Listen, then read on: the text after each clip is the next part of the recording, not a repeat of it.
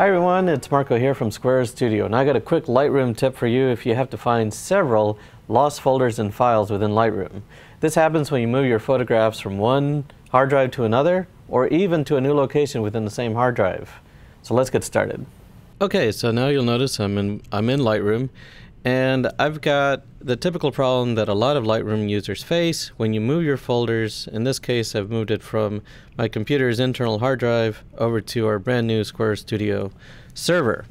And of course, Lightroom has no idea that I've done this, so it's asking, where are the files?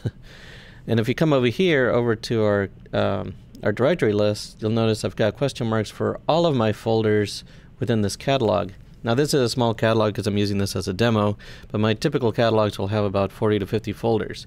So traditionally, if I had to search for each one, I would have to right-click on it, say Find Missing Folder, and in this case it's saying, no, it's not where it should be, because there's obviously nothing there.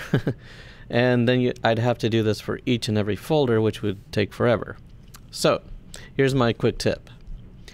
You can come over to any of these folders, it doesn't matter which one, and say Show Parent Folder. Now here's the fun part. Right click on it again and say Find Missing Folder. Again, it's telling me no, it's not where it should be. So I am going to go over to our server and my new location, and here's where my folder is. So I'm going to select that folder, and if you'll notice, when I come back over here, all of my folders and pictures are now happy. The original files are there, and Lightroom is once again happy. So this saves so much time.